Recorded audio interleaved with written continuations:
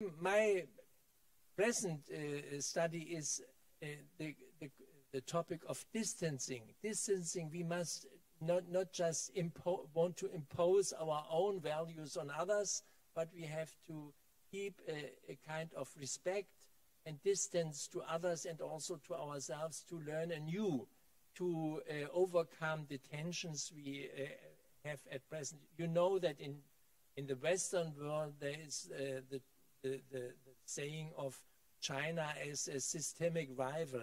I think this is a very misleading concept, but it's followed very much at present.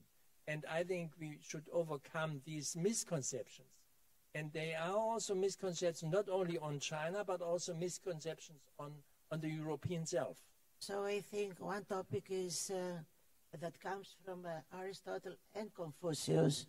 And I think one topic is the real unification of politics and ethics. This is very, very important today because we can see globally in the whole world that there is a divorce in most times between politics and ethics. Politicians care about other things, not so much of ethics.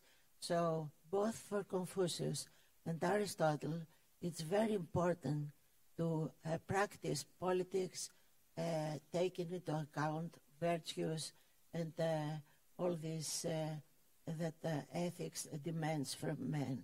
What you're saying is that we have, in fact, in our history, rich heritage of wisdoms.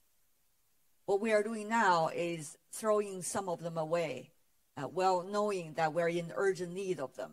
So it's unfortunate, but I'm so glad we have a reminder from you, Professor. Thank you. Just to think of another example, to go to other thinkers also. There are this Greek school which moves into the Roman period, the Stoics, and there is a sense of cosmopolitanism we can learn from.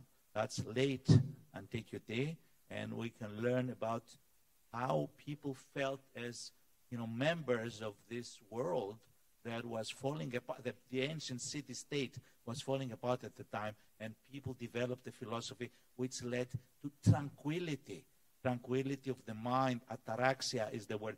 That's something that Zhuangzi, another one, a Chinese author I think aimed at some of that. And there is mutual learning. I mean, we can learn about social harmony and cohesion from the Chinese tradition, from Confucius.